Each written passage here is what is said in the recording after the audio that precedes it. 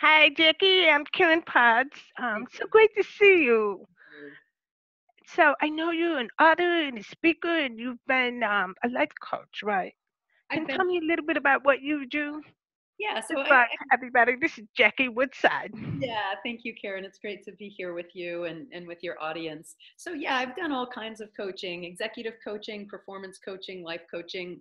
I was a therapist for 30 years. And, after 30 years of being with people's healing and recovery and listening to their pain and the difficulty, I really wanted to shift and be a coach, work with people around their empowerment and their sense of direction in life. So I actually started coaching 27 years ago before people could be certified to be a coach. I was trained by a company that I really enjoyed many, many years ago. But I closed my therapy portion of my business 10 years ago and started doing empowerment work, leading empowerment workshops and trainings. I've written 3 books, as you know. We're going to talk about my Money Vibe book. And I love what I do every single day when I get up, and I just feel very excited, really excited about my work. I love my clients. I love my students who take my programs, and I love thinking about this stuff. It's a blessing. So yeah, I do coaching and training and speaking and authoring. I guess those are the 4 areas that I work on. So tell me about this newest book that you have just birthed, Money Vibe. Yeah. How did the idea for this book come about? Yeah, it's a great question. So I do the majority of my work is around empowering people to take charge of their life. So what I do, my books have all been about the what I call the hot spots that people have. So my first book was on people's relationship to change, unexpected change, or trying to make change. My second book was on time. My Calming the Chaos book was on time, hotspot for people. What does everybody say? Oh, I don't have time. I don't have time. And everybody's so stressed and overwhelmed about time. So that was my second book, and then my third book is on money. Money Vibe. So how did I think of it? I really looked to see what are the areas of pain or stress or difficulty that people have, and change, time, and money seem to be the big areas where people So have what's some the fourth difficulty. one going to be? Yeah, the fourth one, I already have it figured out. The fourth one You is do? going to be, yeah, it's going to be relationship vibe. Oh, Relationship that's vibe. going to be a good one. That fits perfectly in with all the other things. Right. You've got all that together, you know, for you Right. So really what I look is to help people think about and empower themselves around the major stress points in their lives. And so, this last book, the one I just released, Money Vibe, is about your relationship with money, what you say about money, how you feel about money, how you're managing money. A lot of people, when they're upset about money, they just, close their eyes and they don't want to see it. They look the other way. It's too much. So they avoid it. Well, that's not a strategy toward the kind of financial life that you want. And then other people do the opposite. It's like, oh, I'm going to, spend all my money and I just want to enjoy my life and carpe diem. Well, that's probably not a great strategy. Or you can go the other way, like, oh, I got to hold on to my money and I worry about my money. None of those are going to set you up to have a great empowered relationship with money. So this book is about finding a different path, a path of empowerment and prudence and clarity and freedom around money. hmm What was the most surprising thing for you when you were studying this whole money vibe thing and writing the book? What's the most surprising thing that you either learned or discovered in the process of writing that book? Yeah, I think it was really eye-opening for me to see how much people really are struggling with money. So I looked at the Stress in America surveys, and one of the things I found was that the number one thing that people have been stressed about as long as they've been doing the Stress in America surveys is money. Uh, Up until 2016, when there was a change in the political climate of the United States, that was the first year that political concerns or fear for our future surpassed people's fear of money. But now in 2017, it's come right back into the same. People are mostly feared and concerned about money. And I've gone through periods of my life where I did not have any money. I have been homeless. I have lived with, like, literally, I had no money to the point where I had to buy groceries with my mobile credit card before you could use credit cards to buy groceries in a grocery store. I'm aging myself a little bit there, but there was a time you could not use a credit card in grocery stores. But I had a mobile mart card. and I could buy, a loaf of bread or some orange juice with my mobile mark card. So I've had periods of my life of being very poor. And it What really, was the turning point for you?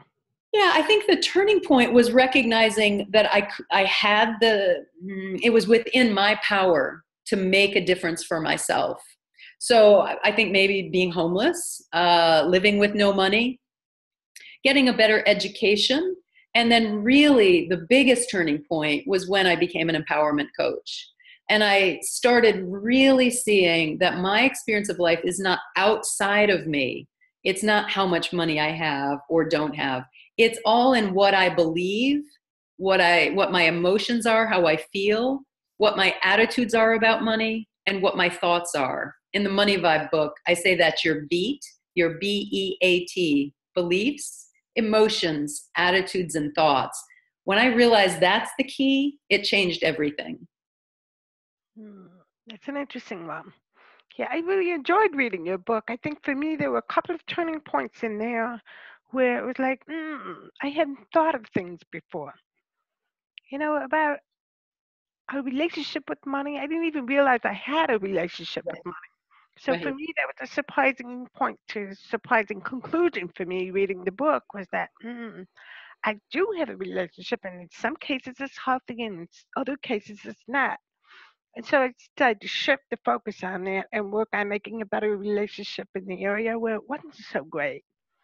So I found your book fascinating in that aspect because not only does it touch on the concrete part of money and how you manage it day to day, it goes deeper into that relationship aspect Yeah. and the vibe, the so-called vibe that I wasn't even paying attention to Right. at the time. And the other thing that's surprising is that we grow up with beliefs about money that we acquire through our journey. Yeah. And in some cases, we're not even aware that we take on those beliefs. So So true. that was a surprising thing for me to realize some of the areas that I was not aware of. Yeah. So I Yeah. really enjoyed reading your book for that Yeah. aspect. Yeah, I do say that I tell people this is not a personal finance book. It's not a book about how to manage the day to day, although it will have you think about that differently. It's a book to really help you understand how to have a good relationship with money no matter what. And like you said, realizing you have a relationship with money and then developing one that's more empowered. hmm I decided to do something unusual because when I open my purse, I now bless my wallet. Oh, nice. I'd never done that before, but we'll see what happens. Yeah, well, that's bringing a very high vibe to your relationship with money. We'll see what happens Yeah, then. for sure. So one of the things that I do is I coach people on the topic of passion. Yes. And for some people, it's a fluffy topic or a foo-foo topic, but to me, it's a very real thing. And I'm sure, as you agree, it's a high vibe. Yeah. When you Oh, get it, yeah. when you are lined up with something that you are meant to do, born to do, or it's a calling, you've got that high vibe of, oh my gosh, there's energy involved in this. So let me ask you, when you think of the word passion, how do you define it? Yeah, that's a good question. I think to me, passion is really it's aligned with thinking about you having a purpose and having a mission. So passion for me is just kind of part of the overall context of how someone lives. Passion is it's what calls you forth, has you stand up and stand for something. In a lot of ways, I think that's one of the things in our culture, in American culture, that's kind of died, is people don't live with passion anymore. People are just getting by. People are surviving. And that sense of passion, meaning a sense of purpose, greater purpose than the just day to day, is something that we need to bring back, and which is why I love about your work, bring the whole notion of passion into our lives in a very real and tangible way, not just something you think about on vacation, or not just something like, oh, I have to go on vacation so I can enjoy life. No, you have to have that passion every moment of every day in life. hmm Like doing this kind of work right now to me is passion. Yeah, I absolutely absolutely. love doing it. It's not work to me. Right. The work that I actually do for the nonprofit that I work for, it isn't. I didn't even call it work. Yeah. Yeah. because I love doing it. Right. It's So to to other me, people, they passion often is think that I'm playing. right, right, Well, right. and in a Your sense, passion is we what you are. would do whether you get paid or not. I love that. Yeah, it's I I love would do this whether I get paid or not. I love, it. thinking about and talking about and teaching about these subjects of passion and purpose and vibe. I think it's so important, and I would do it whether I get paid or not. I do it standing in line at the grocery store. I talk about these things. I talk about these things at the health club. It doesn't matter where I am. This is what I think about and talk about. That's why sometimes people think that I'm weird because I Yeah, will ask them things like, so what are you passionate about? Maybe 5 minutes after meeting them. And they're right, like, right. whoa, I've never thought about it. Occupational hazard. But the most amazing thing is that people are willing to talk about it because nobody's ever asked them before. And Right, some of them have to think about it a little bit because they have not been trained to think or live in that way. So they've just gotten up on Monday morning, gone to work, lived for Friday, enjoyed the weekend, and then repeat, repeat, repeat. right, So for right, so many people, in fact, I think the statistic is 13% of right, Americans are actually happy right. and enjoy what they do. And At that's a what you do very work. low number Yeah, it's when really, you think and about the that. highest percentage of heart attacks occur Monday mornings. Monday morning. That's so true. Very true. And we need to change that Yeah, it because doesn't life have is to be that. way too short Yeah, to not enjoy every minute of it. Hmm. Yeah. So for you, what's next for you? I mean, you've done quite a bit. You've spoken in many places. I believe you even have a TEDx I do. talk Yeah. that you've done.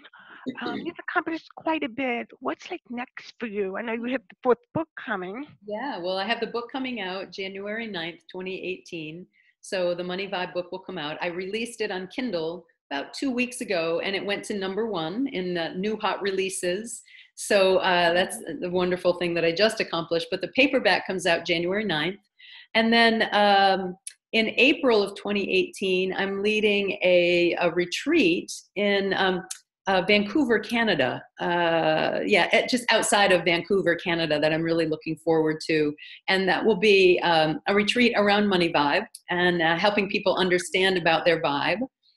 Related to time and money and life, really their passion vibe, if you That will. So sounds that's coming awesome. in April. Yeah, I'm looking forward to that.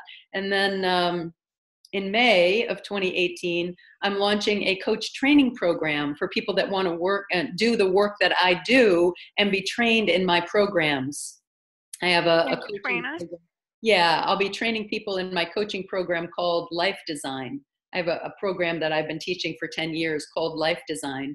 And last year, I launched my first time coach training program for other people to become certified life design coaches. So I'm doing that again in May of 2018. And then September of 2018, I'm leading a spiritual retreat in Sedona, Arizona called Discover Your True Power. And I'm doing that with another author whose name is Howard Falco. He wrote a book called I Am, The Power of Discovering Who You Really Are. So I have some exciting What is things. that book? Yeah, oh, it's a great book. He's a great friend of mine and someone I really admire. So, I'm keynoting a conference for the National Association of Social Workers in Massachusetts. So there'll be about 800 of my closest friends and colleagues from the social work community listening to me talk about Calming the Chaos, one of my books. And yeah, so Look it's at all ready. look at your face. Your face comes alive and glows because you're I doing what love, you're meant to do and looking forward to all of that. That's amazing. So yeah, tell me one thing. What do you do for fun? this. You mean what else do I do for fun? Yeah, like fun that's really just plain old fun. Yeah, well, I do have a getaway weekend planned with my spouse in February that I'm really looking forward to. I am an avid racquetball and basketball player. Mhm. So those are two of my loves. I play racquetball probably 3 or 4 times a week and play basketball as often as I can. I play on leagues and teams, women's leagues and teams. So I enjoy that tremendously. And tonight I'm going to go out and see a movie with my family. So yeah, I really do have a beautifully balanced life of, physical working out time. I just hired a new physical trainer because I'm not 20 anymore, and I need to keep this body of mine in shape. So I'm looking forward to working with a trainer and playing racquetball and getaway weekends with my spouse. And always, every year, my summer is spent at our beautiful summer home in the Thousand Islands of upstate New York. So I always look forward to that. My precious 3 months in the Thousand Islands region of upstate New York. So I've got to ask you, do you water ski? Let's just Well, say we add that to the list. you have to come and teach me how to do that, barefoot or not. I have a boat. I can tow you for sure. Let's do it. I Let's do really it. look forward to Mhm. that. So, what's the best way for people to get a hold of you if they want to get some coaching or hire you as a speaker? Yeah, I would love that. So there's a few places that people can find me. So my email address is just simple. My website is jackiewoodside.com, and Jackie at jackiewoodside.com goes right to me, right to my phone anytime. Easy to find me that way. But also people can hook up with me on Facebook, Jackie Woodside Speaker, or the Vibe Tribe with Jackie Woodside on Facebook also. I'm also on LinkedIn or Twitter at Jackie Woodside. I really encourage people to join the Bat Tribe. It's a Oh, wonderful so group there. I'm getting to know some people there. I really encourage people to do that. yeah, So, Jackie, let's wrap up with one thing. Is there a special quote that you live by or there something that is you do? actually. Wonderful question. There's a quote by George Bernard Shaw that I love, and it says, "This is the true joy in life, being used by a purpose recognized by yourself as a mighty one, the being a force of nature instead of a feverish clod of ailments and grievances, complaining that the world is not devoting itself to making you happy. I'm of the opinion that my life belongs to the whole community, and for as long as I live, it's my privilege to do for whatever I can. Life is no brief candle to me. It's sort of a splendid torch that I've got hold of, and I want to make it burn as brightly as I can before passing it on to future generations." Oh my gosh, that's beautiful. That's one I Isn't hadn't really, yeah. That Wow, was what a a great way to wrap life-changing this quote up. for me. I use that a lot in my talks. I use that quote a lot in my talks. So people who've heard me speak probably recognize it. It's awesome. Thank you. Okay, well, thank you for joining me, Jackie. Thank you for having me. That was just fun. It was.